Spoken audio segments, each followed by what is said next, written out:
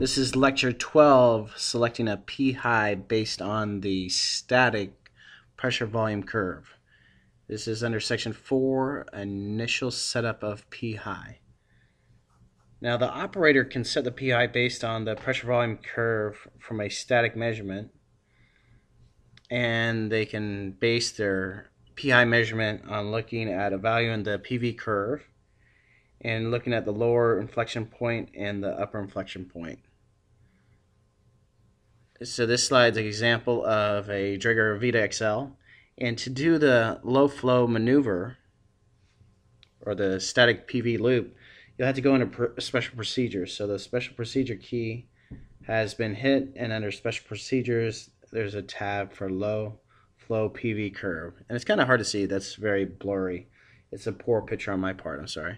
So once we get to that special procedures, this is what the low flow pressure volume loop looks like. When we go on the procedures, the first tab was info, what was in the previous slide, and this allows you to do the procedure. Now this is going to be common to people that currently do this to set their PEEP.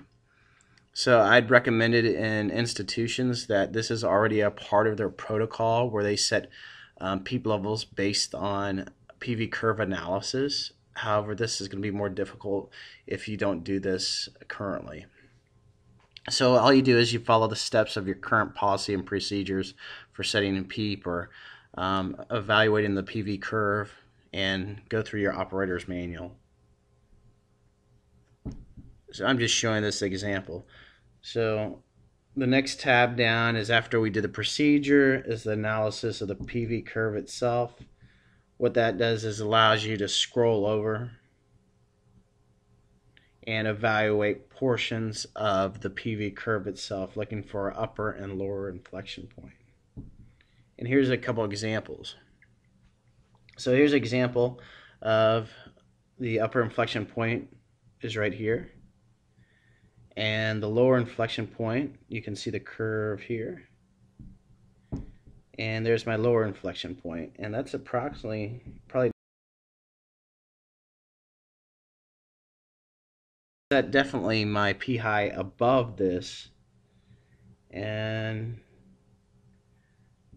as you see, my upper inflection point, the point over distensions, approximately about 39 centimeters of water. So I do not want to set my p-high above this. So in this middle range, anywhere from 22 to, I'd say, 38 centimeters of water, you could set your p-high level, or you could start there. So I always start moderately a little lower than that. So that's one example. However, here's an example of the same curve, and with this tool it allows you to assess the expiratory limb too. And with the expiratory limb, I can see the closure point or the points of de-recruitment, and this is highlighted right here with this scroll point, and it's approximately right there, and let's call that about 24 centimeters of water. Now I could also set my p-high based on the deflation limb too, and set it a little over my p-high,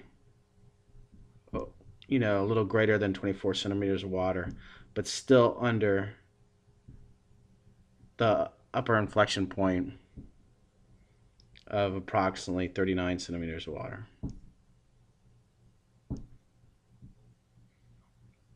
This slide is just another example. This is a screenshot of the Hamilton G5, and they called their maneuver for PV analysis of the pressure volume curve, they just call it the PV tool.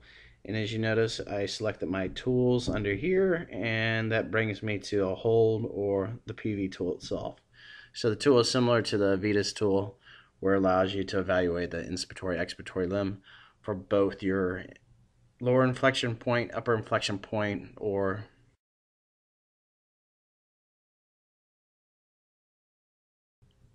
so this just demonstrates you can set your p-high initially based on your pressure volume curve.